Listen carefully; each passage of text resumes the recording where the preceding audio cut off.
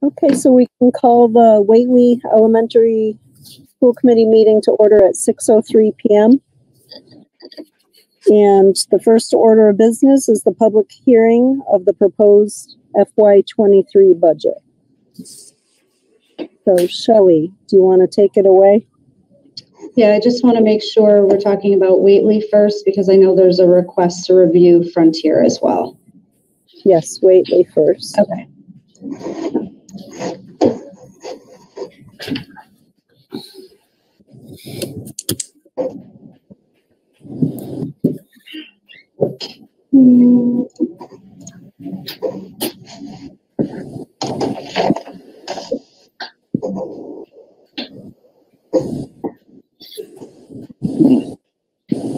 Okay, so I'm going to start by talking a little bit about our budget process and then get into where we are at with the various drafts and then what we're presenting today for approval by school. So the original first steps of the budget is to look at needs-based and student-centered, but also being fiscally responsible in the upcoming school year.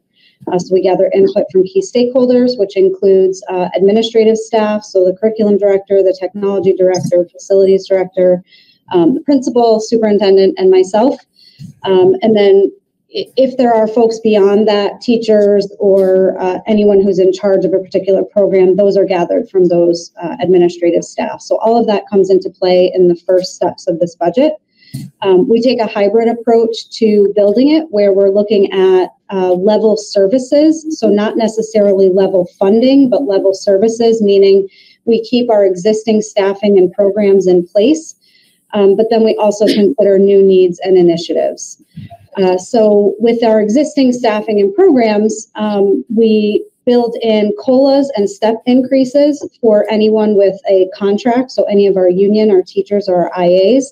And then we also look at administrative staff and support staff, custodians, cafeteria, office staff, anyone else who does support that's not on an actual contract. And we put in a placeholder for a cost of living adjustment for a raise.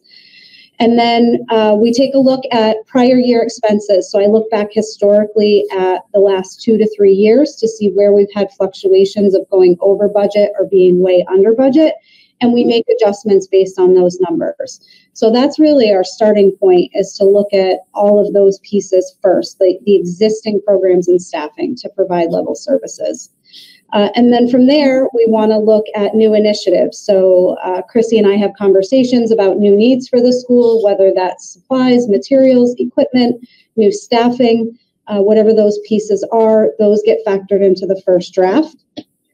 And then the final step is to look at other budget drivers. So things that are out of our control, like our revolving funds. So if we've had a fluctuation in our revolving fund revenue or expenditures, we take a look at those to make sure that those funds can continue to carry the expenses year to year.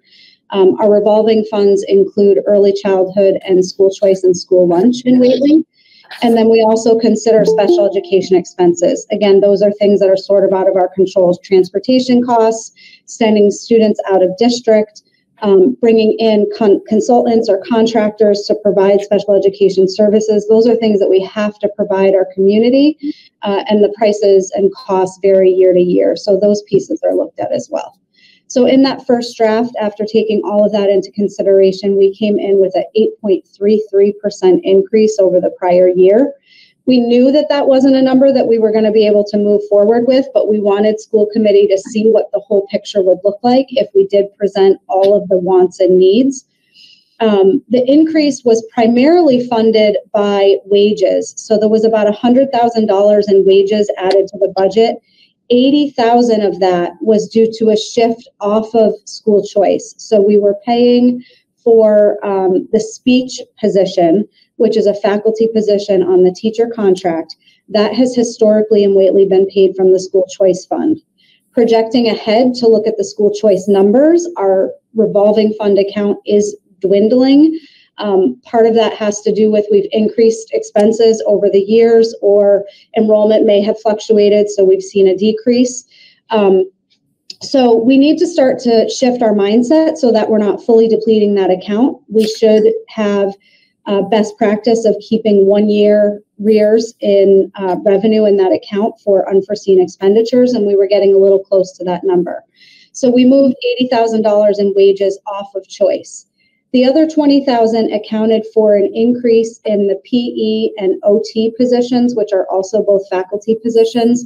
They're both part-time. So Chrissy had a desire based on student need to increase OT support, occupational therapy, and then our physical education programming to add another day of PE in for students. So that was about $20,000 to bring those teachers up.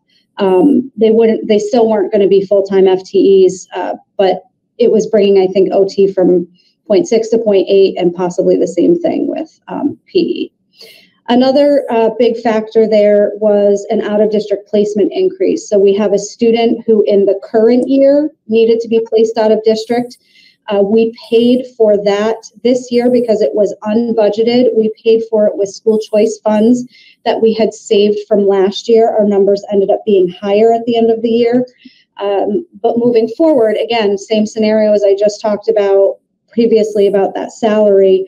We want to keep an eye on our revolving fund balance and choice. So when we presented the first budget, we moved that expenditure off of choice and onto the general fund so that we could see what those numbers looked like.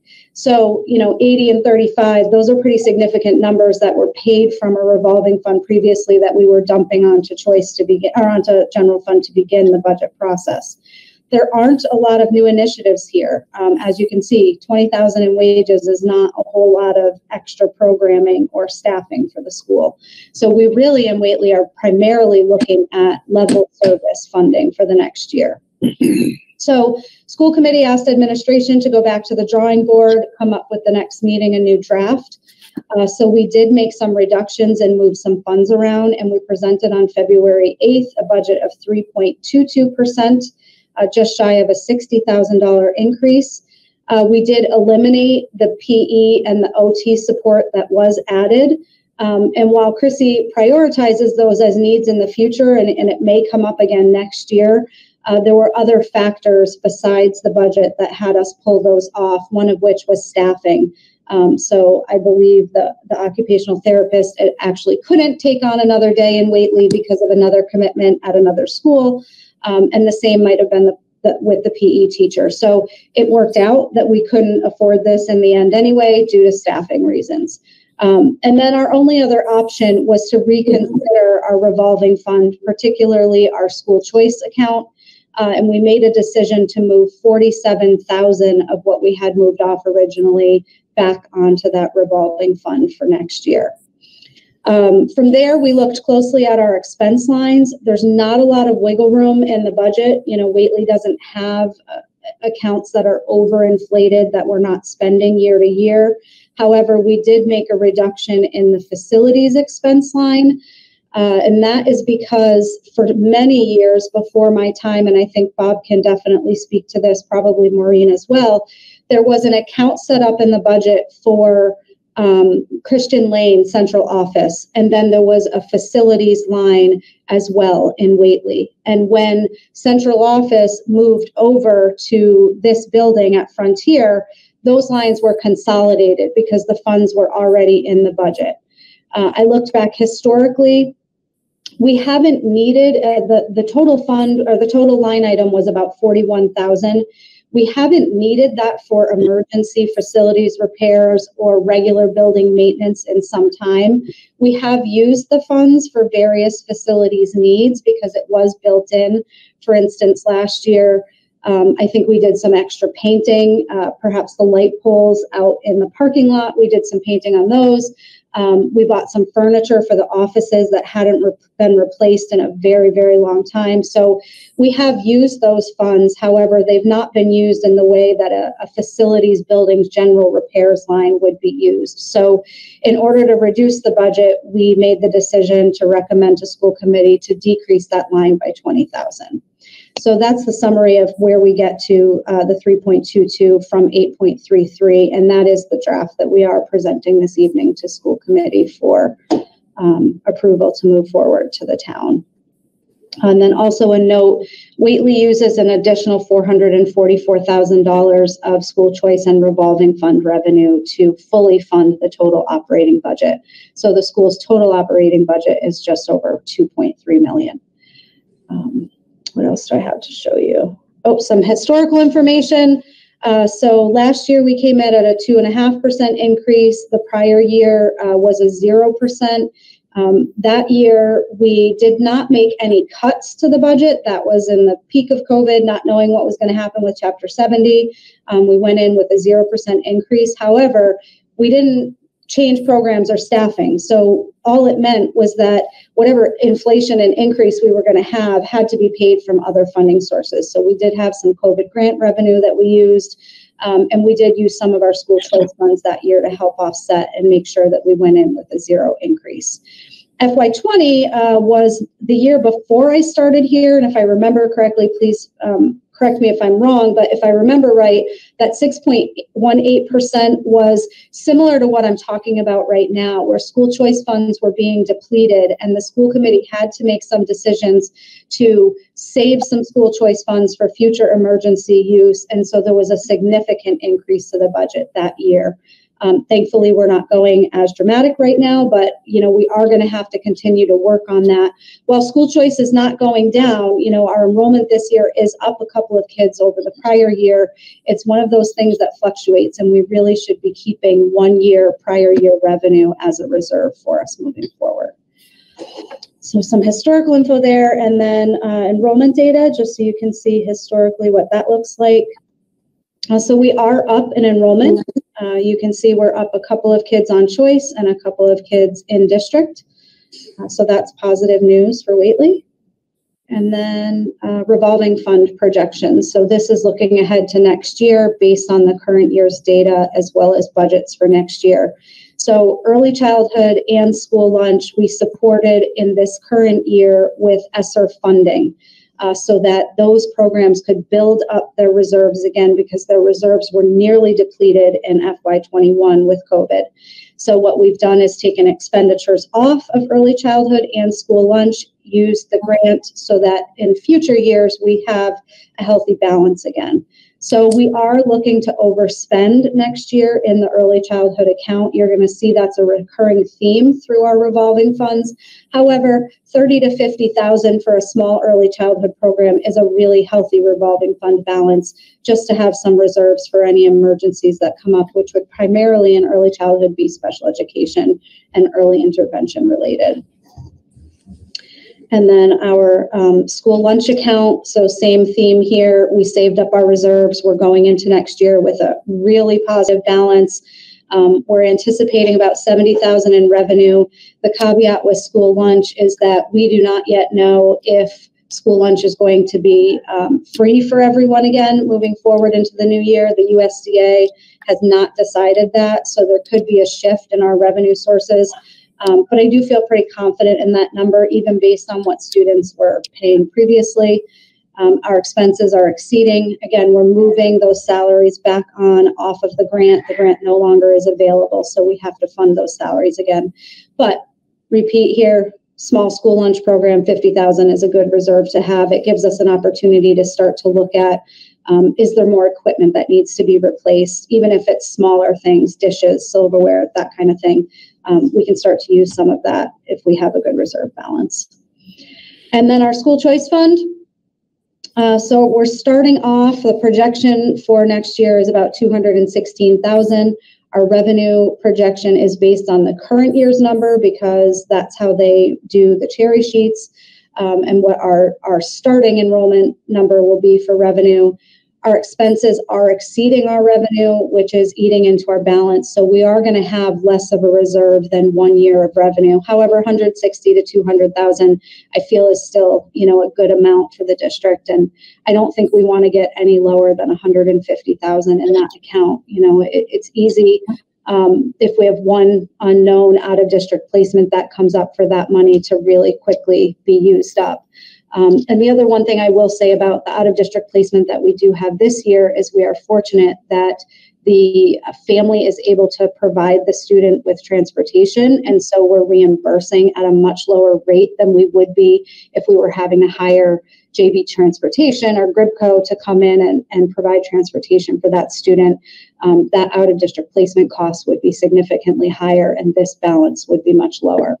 The other thing I will make a note about school choice and about that student for the out-of-district placement is that I believe that this is the final year that the student would be enrolled, that they would age out of Whately Elementary in the following school year. So we would see that money that we're keeping on choice to pay the out-of-district placement come back and see a reduction in our expenditures in the following year, in FY24. So I know I've just blurted out a lot of information and sort of went quickly, so I'm happy to take questions. And Paul, I know you did send over a list of things. If I didn't address anything or if there are other questions, I'm happy to take them.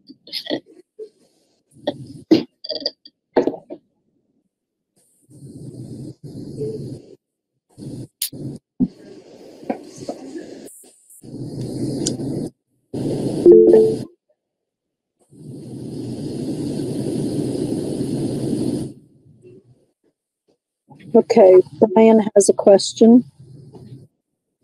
I don't know if I have to click anything or if Brian can just go. I think I can talk, right? You can hear me? Yeah. Actually, I was just wondering if you don't mind, who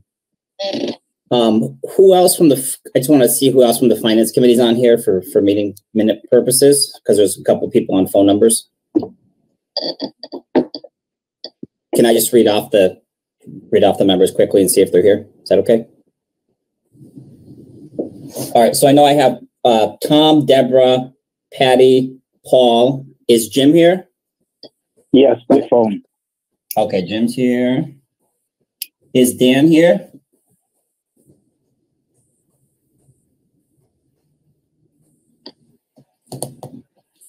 Dan's not here. And Donna is here? Ooh, I thought she was. No. Okay. Maybe they're using the link on YouTube or the other link. Okay. Thank you. I'll have questions later. Thanks.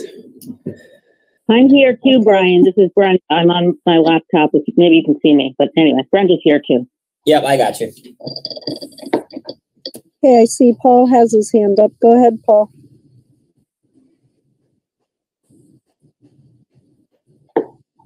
And you're muted. Paul, you're on mute. There you go. Sorry, can you hear me? Yep. Yep. Hello. All right. I'm getting the hang of this. It's taking me a few meetings, but I'm getting down the road. Okay. I've got a few questions. Shelley, thanks for answering a few of them. But can you just educate me and us as to the superintendent's office? I noticed that on Whately we have like a 9.6% increase, but yet when I go to Frontier, it's you have a negative. It's less money. So kind of give us a little sense of how that happens. Yeah, so the reason that there are differences there is because of the cost share percentage. So anyone that's in central office, superintendent's office, business office, IT, facilities, some curriculum pieces. So those are split depending on the position. Like Darius's, for example, is split between the 5 schools.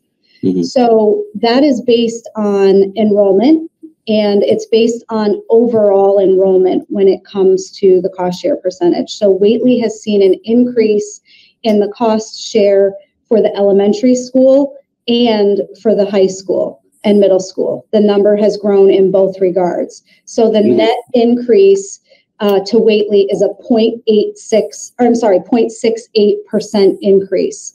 So almost 0.75% on the cost share. So anything that's central office related on the Whately budget, you're going to see automatically go up. On the Frontier budget, You see it go down because those numbers are based on Frontier's cost share percentage, because that's the presentation that we make to the Frontier School Committee.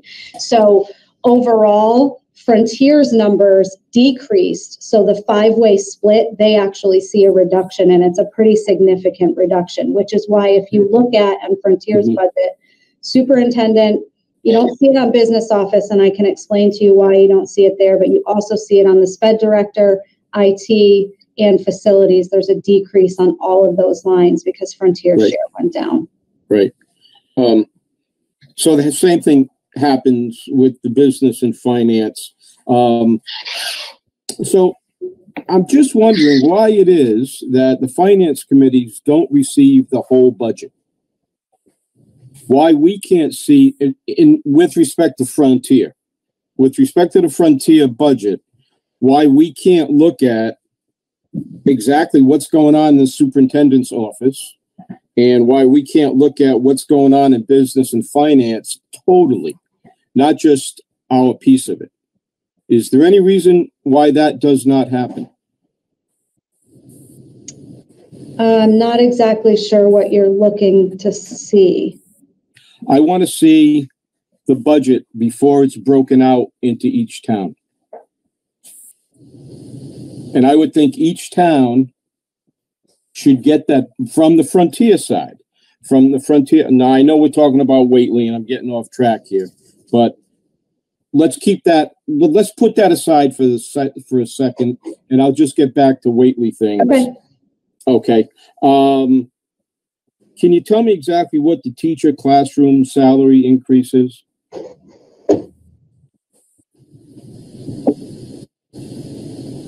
So again, we had no increase in positions. What you're seeing on the budget increase, and my computer is just going a little bit slow, which is why I'm not giving you an exact number yet, but you're only seeing the COLA adjustments or step changes for existing staff. We did not add any faculty.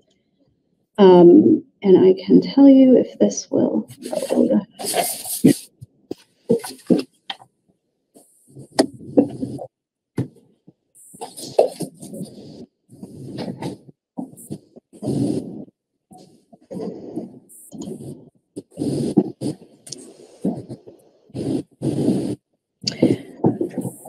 So when you're looking at the budget also, Paul, I will say that I don't know if you're looking at a specific function code and questioning something, but our faculty aren't just labeled as teachers. So there's a lot of folks that fall under this contract that are coded under something other than teacher. Oh, I see. So it's our guidance counselors, it's school psychologists if we have them, it's librarians, it's our nurses, it's anyone that falls under the teacher contract. They're just broken out into different codes. So it's a little bit hard to for you to see without adding up all those categories what the total increase was. But overall, the faculty is seeing about a $50,000 increase in wages amongst everyone who works in the school that falls under that teacher contract. Okay, so what kind of percentage was agreed upon during the negotiations? So I actually don't know if I can comment on that yet because it is not voted on. It hasn't been ratified by the association. We have come to a tentative agreement or waiting on ratification. Okay. And don't forget when sorry, Bob, were you talking? I was just going to say one more thing about the increases for our teachers, that it's not just a COLA. So if we agreed on 1%, a lot of those faculty are also stepping, and the step increase adds an additional percentage. It's typically about 3.5% in that step. So if we settle on 1, they're getting 4.5, which causes the inflation on the overall increase. I got you on that. Just tell me where I'm wrong here, because I know I'm losing something. But when I look at teacher classroom salaries for Whately Elementary School on the sheet that on the budget you sent me last week, that's what I'm using. Okay. So I'm looking at accounts under 2305. Yep. And under that grouping, we have salaries, classroom teachers, sped teachers, kindergarten teachers, art, music, phys ed, EC teachers, and salary sped separate teachers. So we have that group. Now, these are the numbers. These are the real numbers. These are according to this sheet, total expenses for the coming year is 895,581.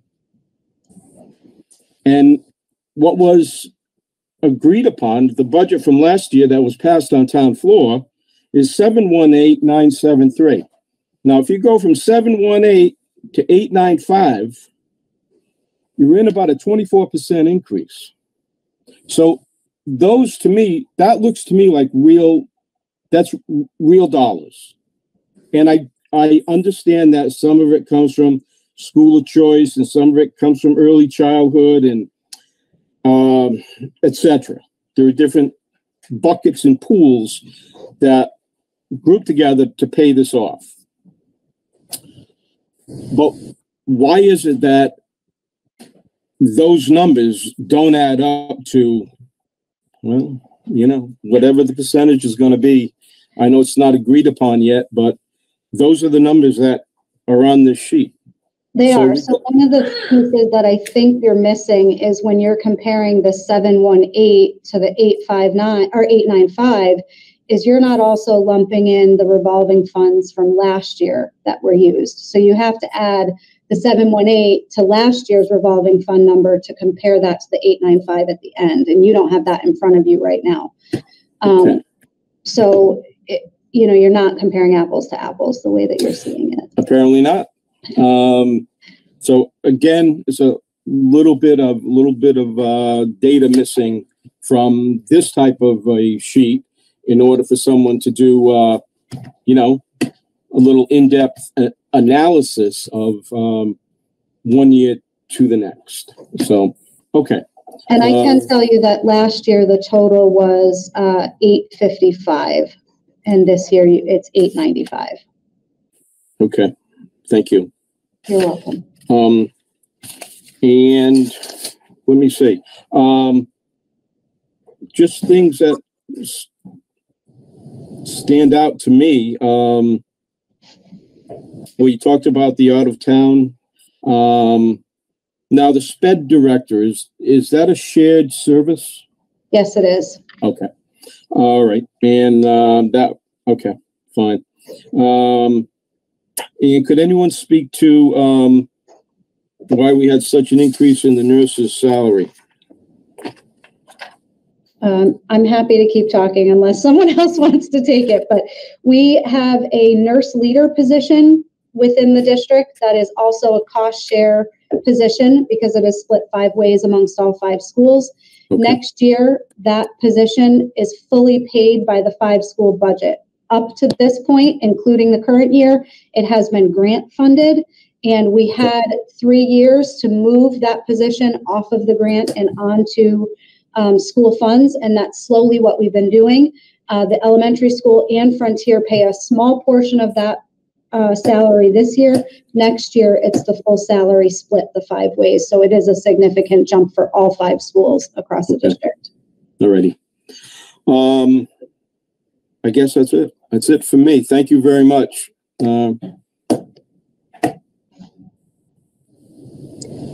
Does anybody else have any questions? And I can't see everybody's. So if anyone sees a hand up, okay, Brian. Go ahead, Brian.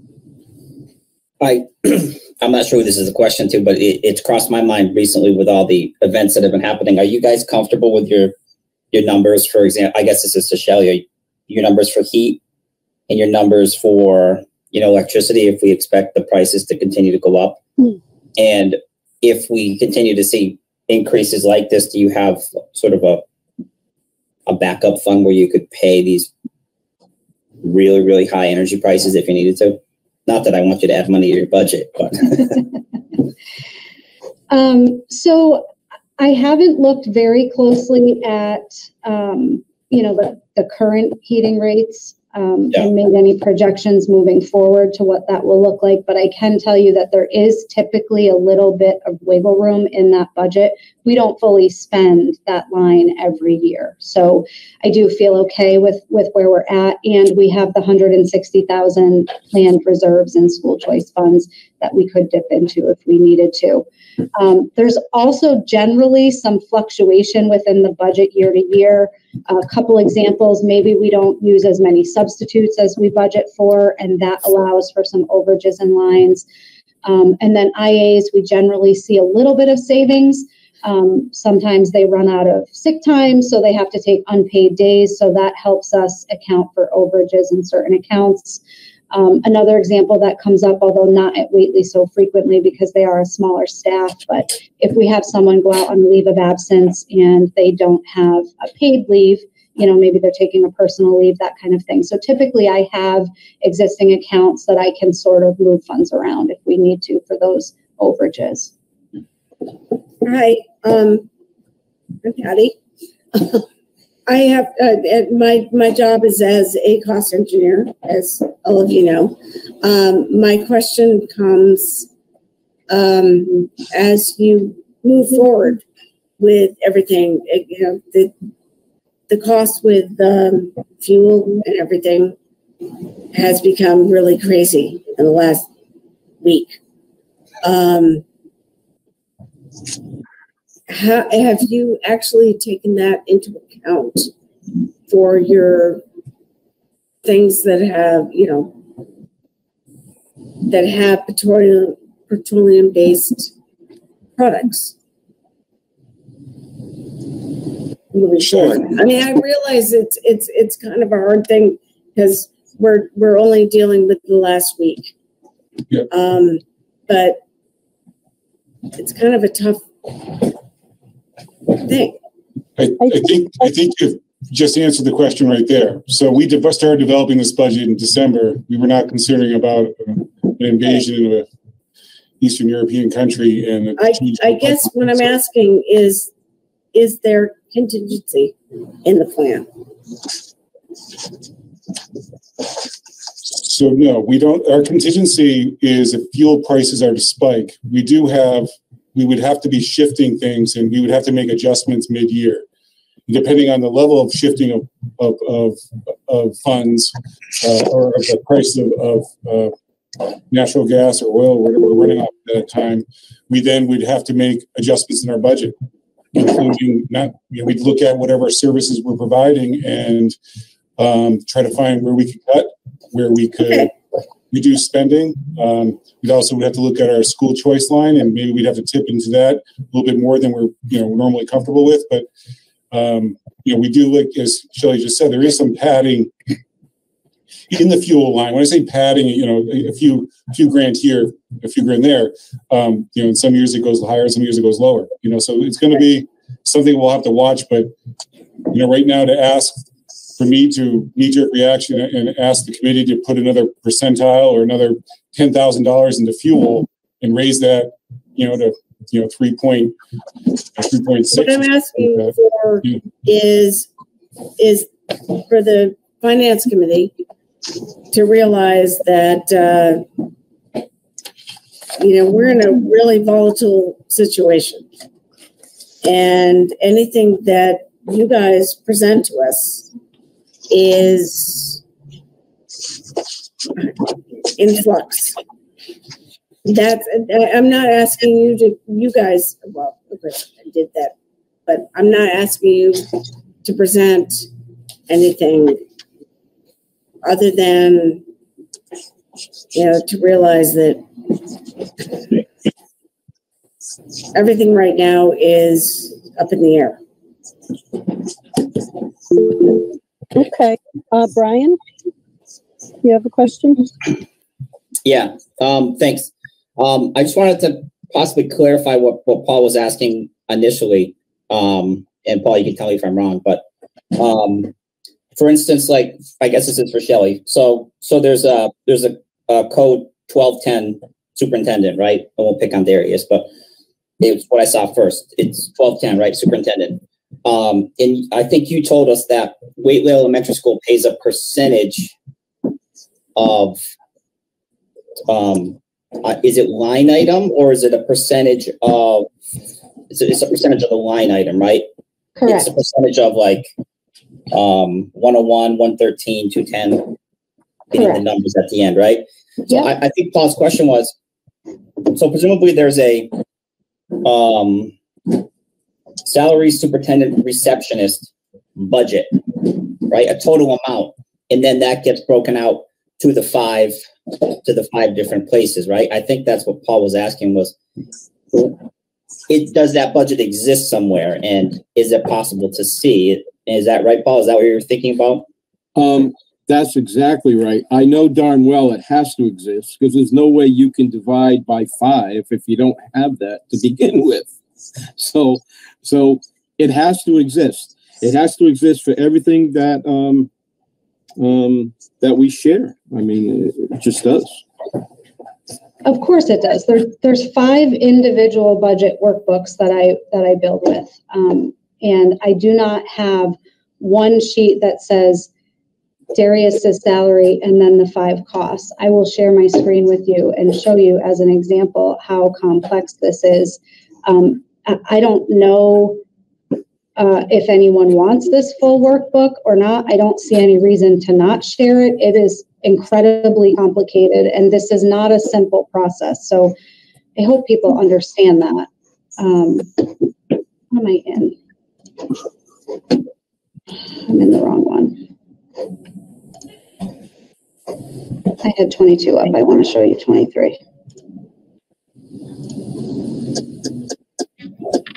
There we go.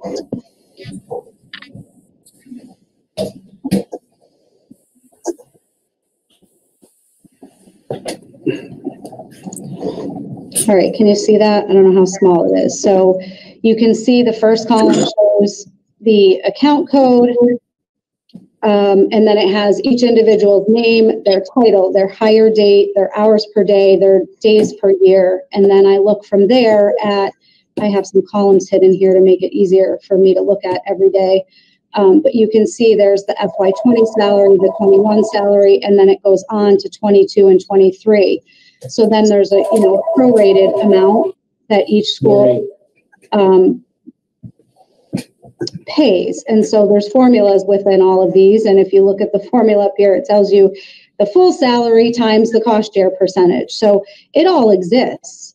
We don't generally, at least in my tenure here, share out this entire Excel workbook. There's a tab for every faculty member. There's a tab for the salary schedule. I go through the same process. I go through it with IAs.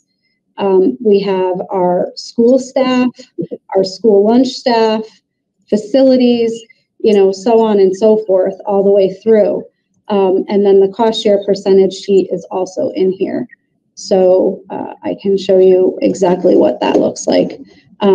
So we look at the Union 38 enrollment, the regional enrollment, the total enrollment, and then we build the cost share percentage based on those enrollments numbers. So yes, absolutely, this all exists. I don't know if it's digestible without sitting down for a chit chat, which, if that's what we need to do, that's what we need to do.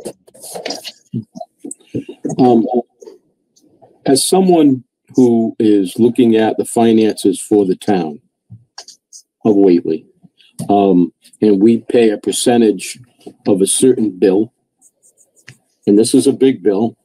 Schools are 56% of our budget. And I just think that not only myself, but I think the Frontier community in general feels that there is some way that there is a total sheet like this one, like the one you sent me, Shelley, that is just broken down by the percentages owed by each town, but apparently that does not exist, except in that very large, very complicated spreadsheet that you have in front of you. So but I think every well, I can't say everyone, but a great number of people are under the impression that there is a total budget especially when it comes to Frontier or when it comes to shared services of the 4 towns, that there's a total budget, and that is in black and white somewhere. But I guess I'm wrong. So, Brian, is that? Did you have that feeling yourself? Brian's there, but no, I'm here. I think I understand Shelley's spreadsheets. I think they're really complicated, but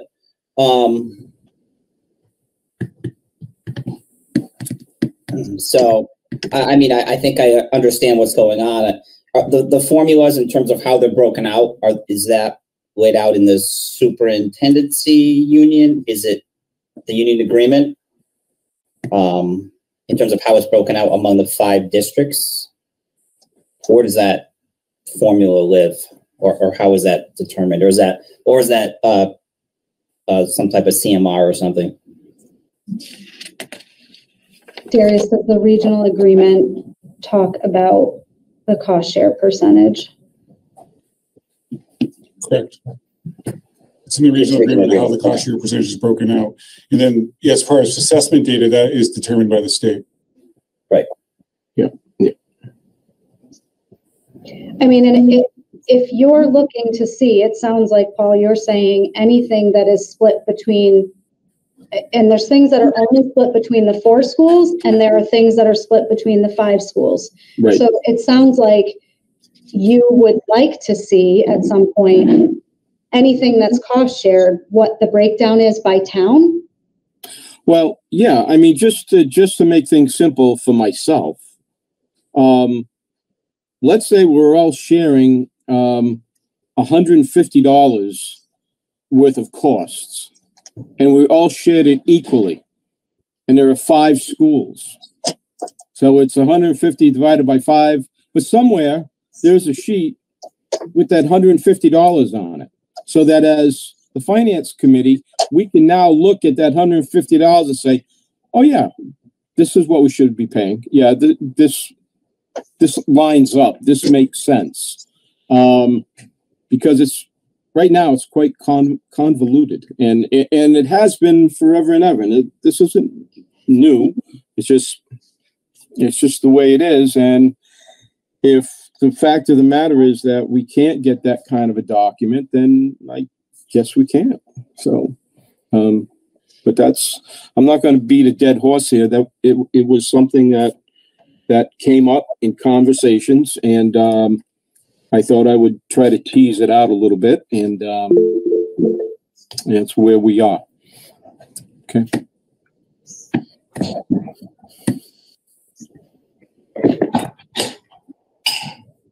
Maureen, I don't know if you can see, but it looks like Bob and Joyce have their hands up. I'll let Joyce go first. Okay, go ahead, Joyce.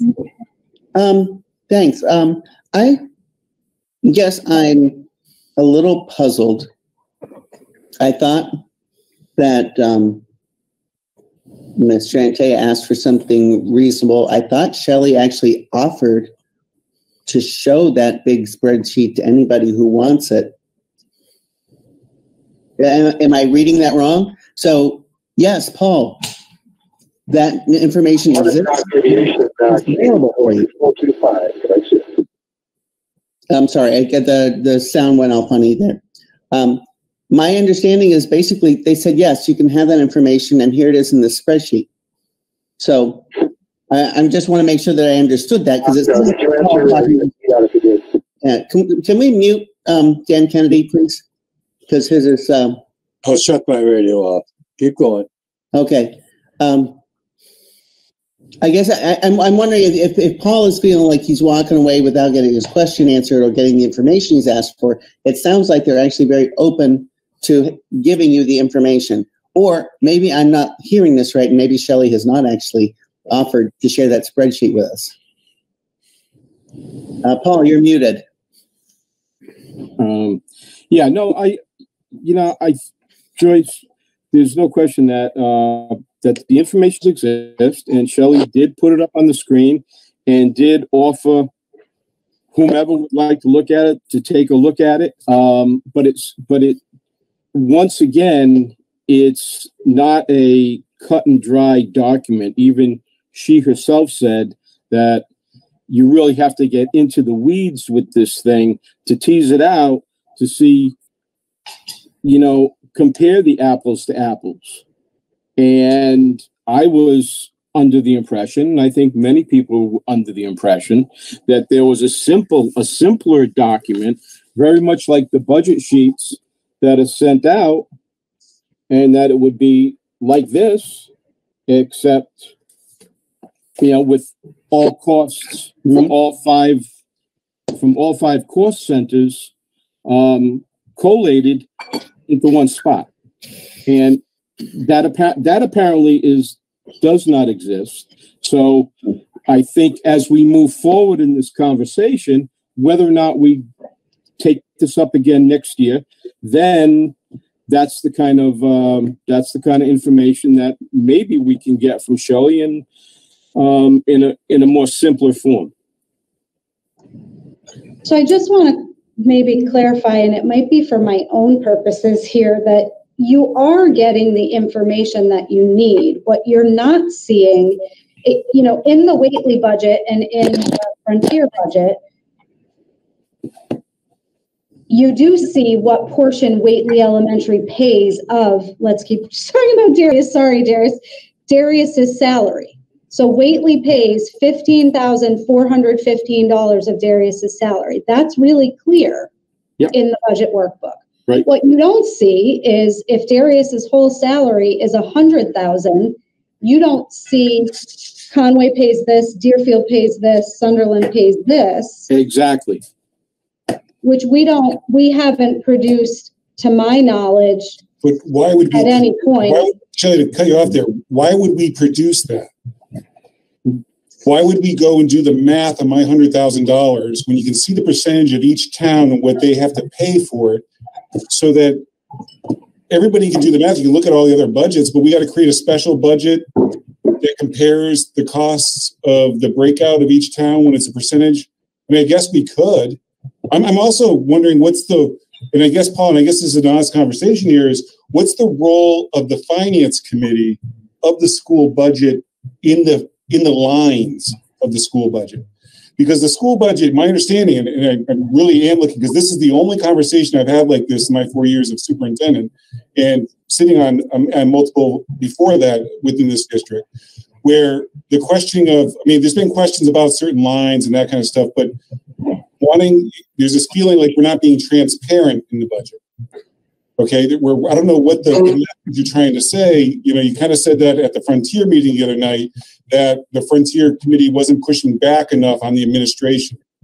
And so I guess what I'm asking here my first question is, what is the town's, so that we have an understanding of where the governance of a elected body of a school committee, whose job is to come up with a budget, make the budget recommendation to the town, whether or not the finance committee agrees with it or not, they can make a budget number to the town. They should work together, but that is the role of the school committee. That's how it's set up. So if you have a disagreement with lines within the budget, should each finance committee be going line by line through each school budget? And if they are, that is, our system is not set up properly for that. I'm going to have to hire a couple of assistant business directors to be able to sit down with people because it is complicated. And it's complicated that Shelley has to do it 5 times. It's almost crazy that she has to do it 5 times. So I'm kind of like, there's a part of me that's being defensive because the amount of work to spell out something, and I'm not even sure what we're spelling out. Just a question. We'll answer the question, but it's kind of like just present it in a different way. For what purpose? My only question was, and I don't want to make it defensive about this. Don't take this as an attack.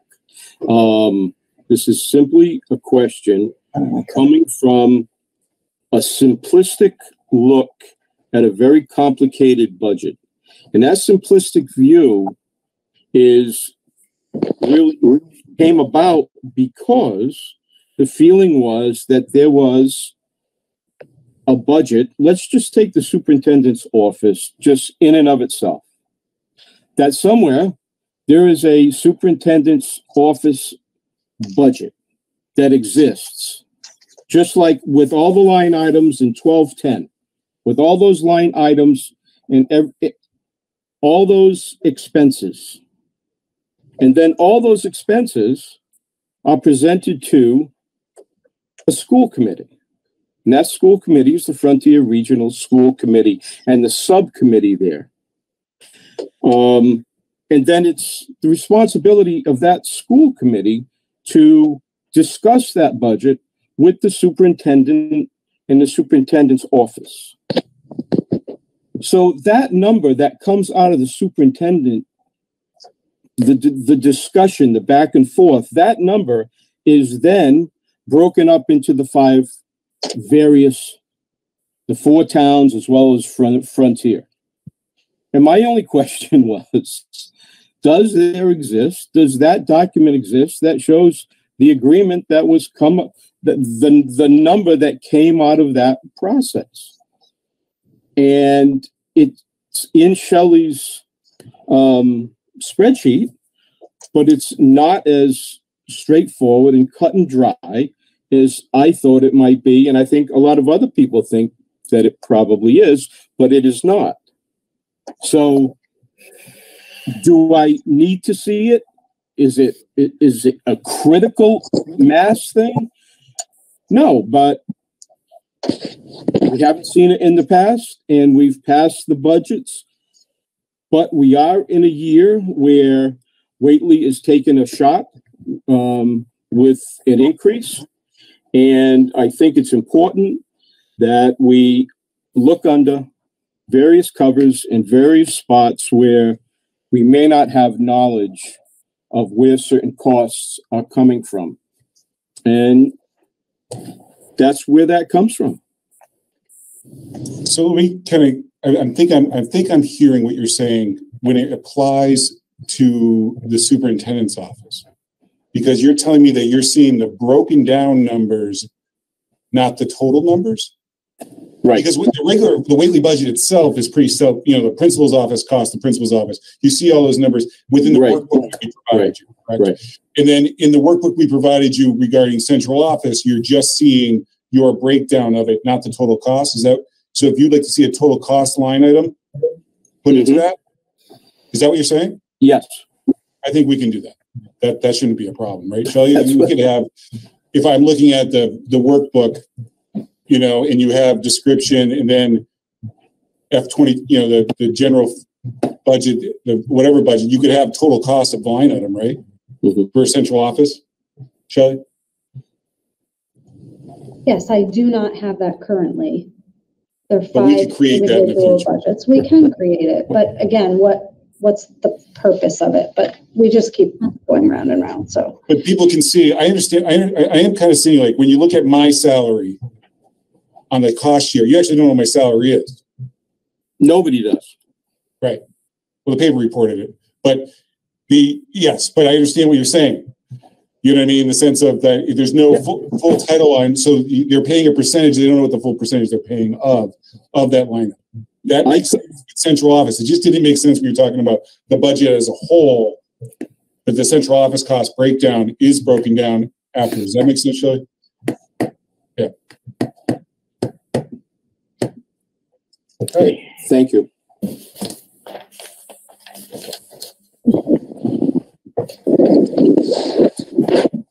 Okay, I don't see any other hands up. So, Dan. I just want to go along with what this discussion that's been happening. We are not trying to micromanage. It is just the total numbers that we want to see and our share of the breakdown of that. It's not micromanaging back to, like you were describing, to the first committees that meet and come up with it. So we're not getting into that. It's just the big numbers. Right. Just let me cap this off by saying, and we all know this, by statute, the finance committee is responsible for putting a budget together and recommending to the town that this budget is clear, this budget is transparent, and this budget is going to work for the people of the town. Now, when I get up on town floor and tell them that, I think I have every right to ask any question of any public person, of any public dollar. And that's what I do.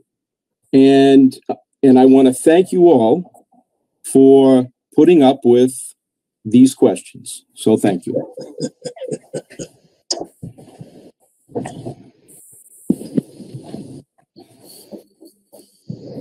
Okay, thank you very much. Does anyone else have any questions? Maureen? Yes. Maureen, does Paul have any questions about Frontier before we? Does he have any questions about Frontier? Bob, before we jump over to Frontier, I know Maureen's on a mobile device because she wants to get to a game that started 10, 15 minutes ago. So I guess my only question is, the Finance Committee, you see the number, we were asked to hold this meeting prior to the voting of that number, which we did. Is there any feedback on the number itself, on what you've seen tonight? So that I think what the school committee should do next is they're going to vote that number so that Maureen can go to her game, her child's game. Because that's the only real business in the agenda time. If you want to do that, Maureen, I don't mean to step on your toes as chair, but I think sometimes, yeah, I know you'll miss the whole game if you get sucked in here, and I know that it's important to you to see the tournament game. So you're saying if we're all done talking about the Whately budget, then we can have our vote now, and then they can ask their questions about Frontier. It's the only right. Then we can go into a long discussion there, and it is the only vote on the to move that motion forward and discuss that. I think that would make sense. Okay. Yep, I'm fine with that. Paul, are you happy with the increase? Yeah, it's just unfortunate that the state assessment is the way it is. There's nothing we can do about that. So, we will go forward. I mean, we have been in the last 4 or 5 years, we have had either level funding or 2.5. We had 1 year of 6.18. And I remember that year was either cut somebody that needed that person's service in half or not. And we kept it at the higher amount. And I think you were backing us because we explained what it was at that time. Right. Yeah. If the Finance Committee doesn't have any other questions, I'd like to move the vote for the new budget. And Shelley, can you give us that number, please, in my motion? Yep, $1,888,600. No, $1,888,684. 1,888,684. Do I hear a second? Second. All in favor? Roll call. Yes. Beth? Yes. Maureen, yes. Okay, so that passes. And I am going to turn the meeting over to Bob. Thank you. Thank you, Bob. Darius. Thank you, everybody. I'm going to go now. Take care, Maureen. Okay, bye.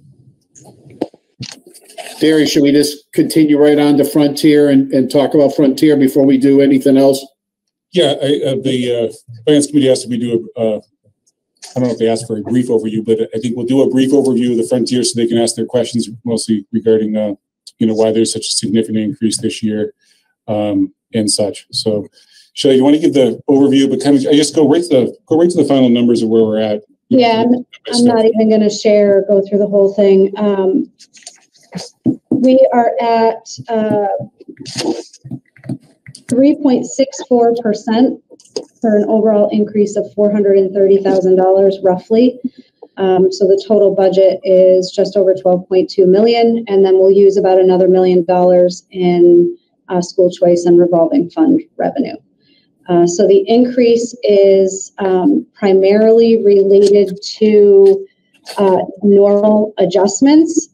So the cost of living, contract increases, step changes, those things that I talked about with the Whately budget that we look at for various factors. And then we had some changes in various accounts. So our technology line was underfunded for several years due to technology needs, so we had to have an increase in that. We're seeing an increase in transportation costs for special education, significant increase in our out-of-district placements. We have additional retirements next year for Frontier that increased our separation costs. Our Franklin Regional Retirement Assessment is up by $20,000. The nurse leader position that we talked about for Whately, that's also having a significant increase at Frontier because Frontier carries the highest percentage of that 5 school share cost percentage.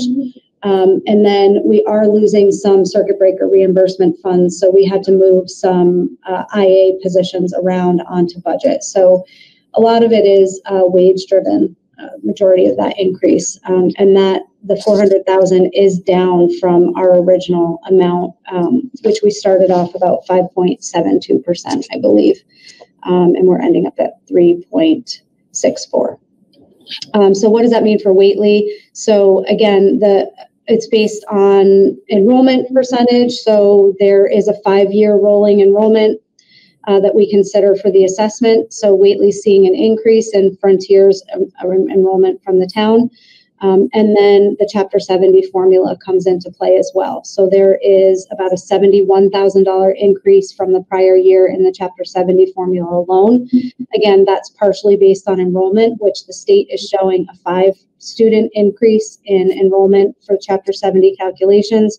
And then it's also based on the town's wealth, so property values and income of your residents, as well as other tax revenue and those kind of things for the town. So the assessment is pretty significant this year for Whately. It is an increase of 14.36% over the prior year, just shy of $132,000.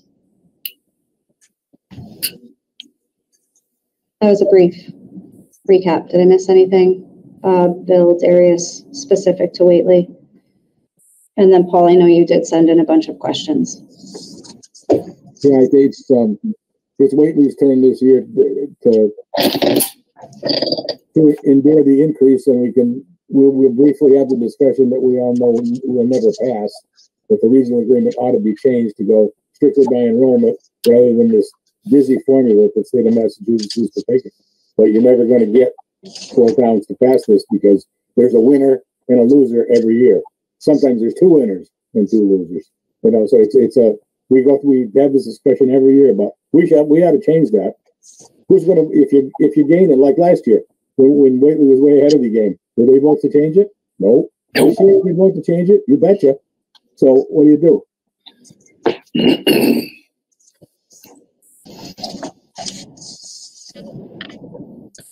So some of your questions, Paul, I think I did answer in the midst of the conversation. One of your questions was regarding the decrease in some of the expenditures that are central office related and your shares going down. You had asked about materials. We don't typically see an increase in those lines on the budget. Those lines carry over year to year for materials. They are typically fully spent down. You had asked, I think, also about zeroing out a budget if it's unspent. That doesn't usually happen. And we're talking about small amounts. So it might be $1,000 for the science department for the entire high school. So they're using that. They're buying what they need to there. There are other requests throughout the year that do come in. Those are funneled through the curriculum office, and generally there are grant monies available, whether it's from title grants or, we look at our revolving funds to fund those requests above and beyond the budget as the year goes on, but we don't generally increase, the supplies and materials. It remains pretty consistent. They have to replace consumables and things like that every year. Yeah. So there's no big change there. In regards to, how this budget sheet is laid out again, as you go through it, and you check off, and you're looking at, you know, the increases and the decreases, and you know the whys and back of it. And when you hit the materials section, and there's no increase. There's no increase right down the line, and then you start to say, now if I'm just you know, Joe America on the street, and I look at this, what I'm seeing is all our money is going to salaries, administration, and special needs. But when it comes to materials, for the average kid in our average school, there's no increases. That's how it presents. Now, that may not be the case, but my expectation is that our school committee is digging into this, is going into each of these departments, is understanding what the English teacher needs, what the STEM people need, and they are turning that upside down. See, that's my expectation. I mean, that may not be the case, but if I was on a school committee, it'd be very uncomfortable. I can assure you. And I would be asking all the right questions at the wrong time. But so if you tell me that during the course of a year, instructors, teachers, classroom teachers can get what they want in materials to teach their subjects, then I'll take your word for it. Yeah. Go ahead, Darius. Yeah. So Paul, they can. And so the problem is where those line items within the budget by department, because you had the workbook there, so you can see that by line item. So basically, that is the full, that money goes directly to the department chair's authority to how to spend it. And so it is not for every single thing that happens in the classroom. Okay, for example, today, we're using more software and more computers than ever. That's not including any of that. We've asked for an increase in software line item this year because that's what's happening. Is a lot more things are labs. Let's say we're talking about science. Labs are occurring using software. They're dissecting using software instead of frogs from our day. You know what I mean? Those kind of things. We also use other monies. There's a textbook line item, as you can find in there, that it hasn't changed in many years, but that money gets moved around as well for supplies. It's textbooks and those kind of supplies additional. It's not just books anymore. So we're not using books in the same way that was used 20 years ago. So there are other things, and then there's grant money. You may have saw in the paper that Stacy Chapley in our science department got a large grant to do a whole innovative lab science, interactive lab science, where they give us thousands of dollars, more than our budget line, worth of lab equipment. So we are subsidizing those lines using other parts of the budget.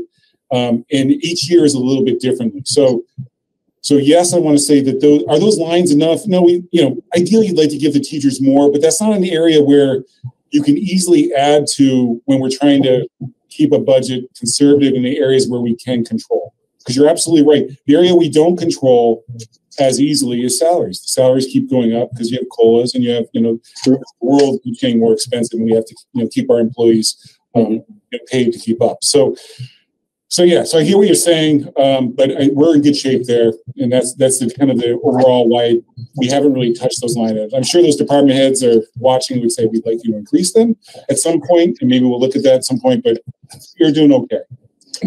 Okay, well that's good. That's good to know. But you can understand from the pedestrian view of this budget, when you see so many zeros coming down, you have to ask that question.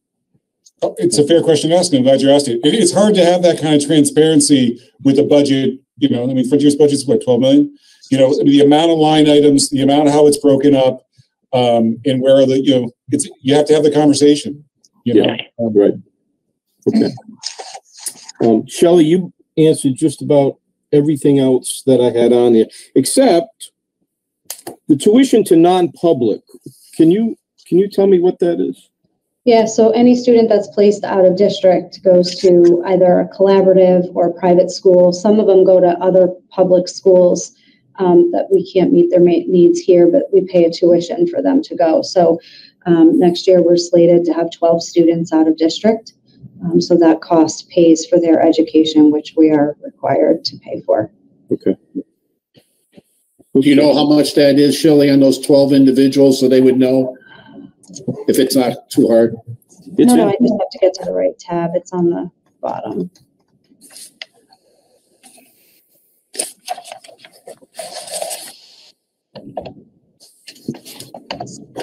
$30,000. Yeah, and then if you look at the two lines below it also, the 90, is it 93 and 9400 accounts, that also accounts for right, that's the one. Placements. So those are pretty significant. We're going to spend between those three line items for out of district placements almost $1 million. So that goes to non-public schools. Right. So collaboratives, private schools. We do have a couple of kids that go to the technical school, the Franklin County Technical School. What is their program called, Darius, where they prep kids basically for? Yep. And you got me thinking, I can't think of it off the top. So it's almost $1 million that we spend in out of district placements for Frontier. And that doesn't even count transportation costs, which are through the roof for special education. Yep. So the one other thing I'll comment on, Paul, just because you brought it up, how the majority of the budget is salaries, you're absolutely right. You know, we're at about 54% at Frontier is salaries and wages, and about almost 40% of that is for educational teaching staff, IAs, teachers, you know, so it is carrying the majority of our funding through salaries and wages, which is why we don't increase a lot of the other lines, because we know we have to try to balance the budget somewhere. Yep. Shelley, on that number of $1 million, was that including charter schools too? No. So just to let you guys know, we do bring in a fair amount of school choice to Frontier Regional because we have programs. We do have programs for our kids. Some come in for the sports, some come in to get a good education because their school may not offer it. But you got to remember, if we're paying out over $1 million plus, we're bringing in $1 million plus to take care of that through school choice. When you're talking numbers, that's a big number. Right, but don't get confused on that. So that's a different number. So we don't even see the money the way the money ever comes into us. They don't give us a bill, then we pay it back out. They just never give us the money. So they run out who's coming, you know, just like the town's paying out for choice going out as well. The Frontier District has to as well. The problem that we have, and it's a big funding formula issue, is that we can, for every school choice child we bring in, it takes 4 to pay for a charter school going out. Because our assessment's around $20,000 for each child that goes to a high school charter school. We have to get 4 school choice ones coming in. So Frontier does okay because the amount of choice that we have, we're able to it's almost a wash. We come out a little bit ahead when our numbers are a little bit high. But I know our neighboring towns and districts are getting absolutely throttled by that comparison that, you know, you can build a good program, but you got to take 4 kids to match one going to a different program. But that's out of our control. It's just something that, you know, to complain about to see others. It's the world we live in, you know. But, okay. Thank you, Brian. You had your hand up. Yeah. So if enrollment's driving this, which it sounds like a lot of it is, Darius or Shelley, if you had a crystal ball, is a significant decrease in Deerfield enrollment? Is that number sort of an outlier, or is that a trend? I don't know if you have a sense of enrollment numbers for the 6th grade and 5th grade. And so, Brian, you bring up an excellent question regarding that. So we are looking at trends that the number is going to go down again next year for Frontier, and then possibly again. There's a bump here, then it goes down again a couple years out. Those numbers could change. We're seeing, you know, we had a lot of, you know, COVID did have an effect on population and population movement and families and a lot of homeschooling that those kids we may see coming back at the end of the school year, at the beginning of the next school year. So we may see some adjustments, but administratively looking at just looking through the Frontier lens, you may see reductions next year because of the size of this. It's hard to go year to year if we're up 20, down 20. We are seeing a significant drop that, we were at 650. We're getting closer to the 600 marker now with Frontier. We're right about 610 right now.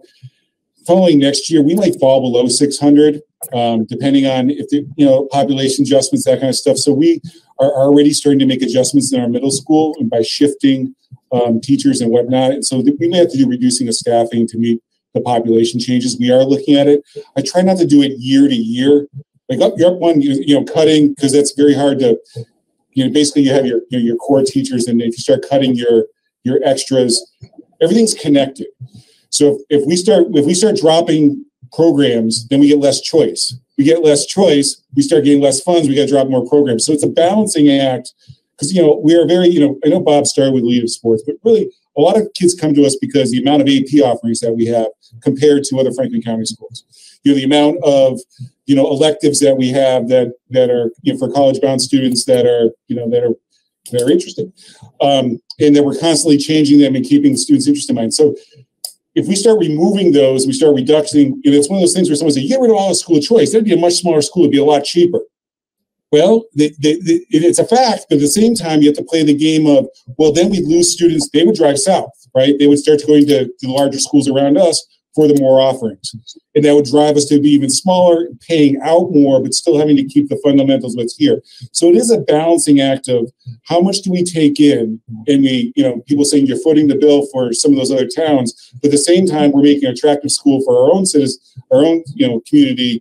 So it is it's a balancing act, and you're seeing some of the smaller schools around us.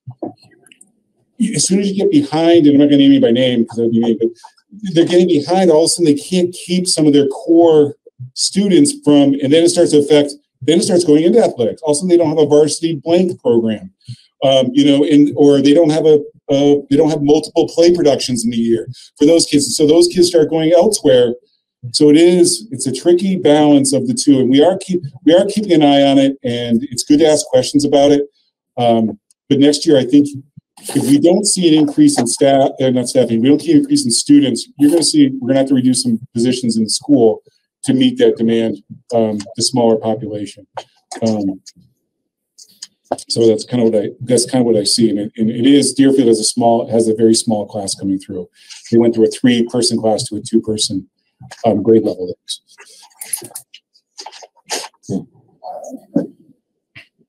Paul, you have any other questions, or any of the other committee members have any questions for us before we close the public hearing? I'm all set. I want to thank you again for doing this. I realize how often you have to do this, and believe me, it's appreciated. Thank you. Thank you all.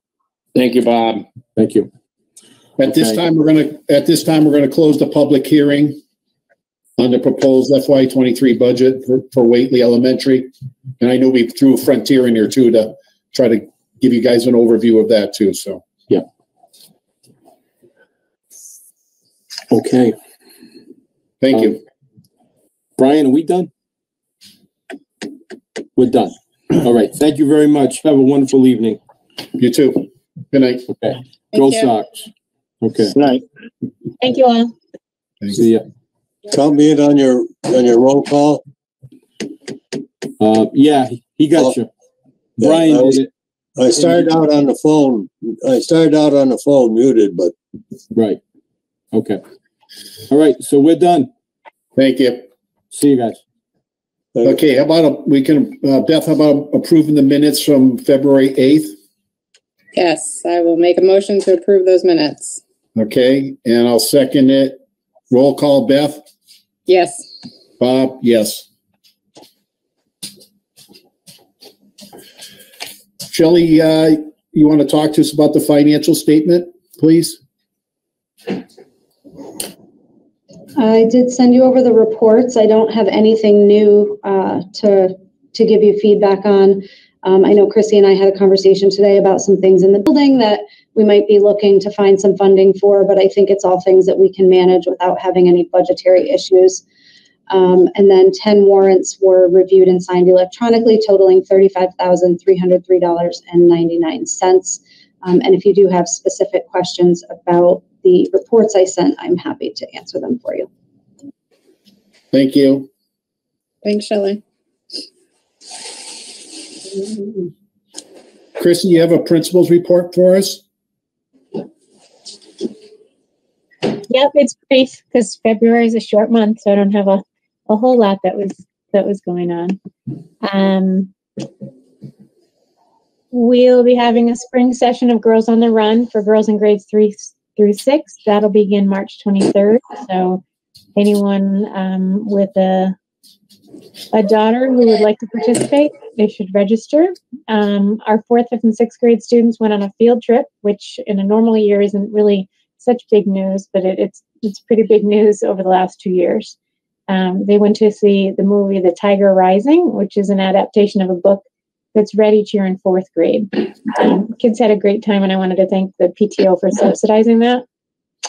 I'm working with Mrs. Carr, our instrumental music teacher, and Mrs. Meyer, our art teacher, to plan a modified version of the Arts Night, which was an annual event prior to COVID. We're hoping to hold it in early May. More details will be forthcoming. And lastly, the Whately grades 5-6 basketball team finished the season with an undefeated record. Congratulations to the players and the coaches. Well, congrats. That's great. Chrissy, I just had one question. Is there still music class happening at the school? There is not. While we continue to search for a music teacher, Mrs. Meyer, the art teacher, has taken on a second day. Okay, cool. So that there's still arts happening, with the goal of getting a music teacher in place for the next school year. If we found one next week, we could put her in there or him in there right away. But I didn't want to keep having a substitute teacher in that position. Not that I will say also the substitute that comes to our building most days did a phenomenal job with what we have going, but I'm not terribly great at planning music lessons. So this just feels better. And having an arts night coming up, this gives Mrs. Meyer some extra time with the kids to work on sort of some long-term projects with the kids. So it's kind of a win all around. Great. If anyone knows of a music teacher or someone who might be interested, please speak up. Bob? Not me. I'm not a music person. Nope. I just listen to it. A 1 day a week position, perfect for someone who's retired. I'll look for somebody for you. Thanks for the report. I don't know of any public comment. I only see 6 of us on, so I'm going to say there's no public comment. Darius, you want to give us a COVID-19 update, please? Well, I mean, we already had our exciting meeting a week. However, we did 2 weeks of pool testing, and pool testing this week was completely clean. Our case numbers really have dropped like a stone. That was kind of what they were projecting, but we wanted to see it before transitioning over. So those looking at that, we had 1 from our pool last week, 1 case from pool testing last week, none this week. I think you're seeing it's still out there. It's still poking around, but it's nothing where it was. It really is dropping down, which is great. Thank you. And we already voted on the budget. April meeting discussion. Just a reminder that our April meeting is a joint meeting. We'll be going over calendar, PD proposals. Romney Associates will give an update on our anti-racism and equity work from their viewpoint. And just FYI, it's going to be we're going to try to do a hybrid in-person remote at the same time for those who just want to get together, and we'll also try to. I'll be working on figuring out how we're going to do that, but it is time that we start coming back together.